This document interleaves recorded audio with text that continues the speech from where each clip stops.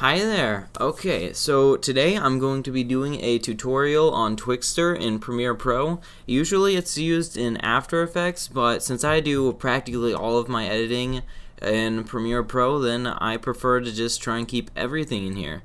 So first let me go ahead and get a clip and then we can get started. Okay, so now we have a small little clip of me jumping off of my van. I did not get the full me, but you know that doesn't matter for this. So now what we do is we're first going to have to copy and paste this a couple times. This is because Twixtor in fact does not stretch out, it does not widen the clip and lengthen it. It will just use up the rest of it, so your clip will run short if you do not do this.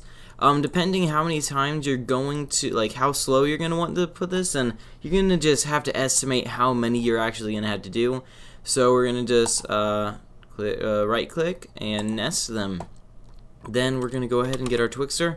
I'm just going to use my preset, and normally you would use Twixtor, Twixtor Pro, whatever you've got. So just put that on there. And so now all we have to do is find the spot where we want to Twixtor. And I'll say that I'll put it right there. Now if you want this smooth or not, like the transition, like you can add keyframes in between. Like I'll go ahead and demonstrate that for you instead of just doing it how I usually do by cutting it one frame into the slow-mo. So what you're gonna have to do is click the time frame on the speed, and then I'll just bring it up a few frames, and depending on how slow you want it, just bring it down. I'm gonna go really slow on this, 2%, and so with that done, it goes like that. Now that's gonna go for just not too long, but either way I'm going to just take another keyframe. Wait, let me get back to here, and I'll go 1, 2, 3 just to make it a more smooth transition, back to 100. And there you go. That's the very basics of it. Let me go ahead and render this out and I will show you how it looks.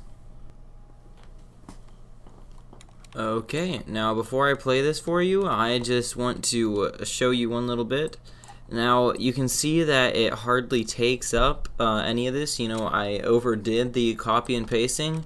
So just one little tip is that if your clip runs longer, like a decent amount after what you're wanting to Twixtor, then all you have to do is just leave it there and just let the Twixtor just run it out. But if it's just a small little bit and it ends off right after that, you're going to have to copy and paste it. Anyways, let's go ahead and play this and see how it looks. Wait, let me skip ahead right here. Wait, let me...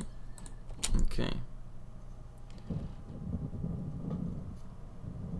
So there you go. It's lagging just a tad bit because I'm recording, but either way you can see that's just the very basics.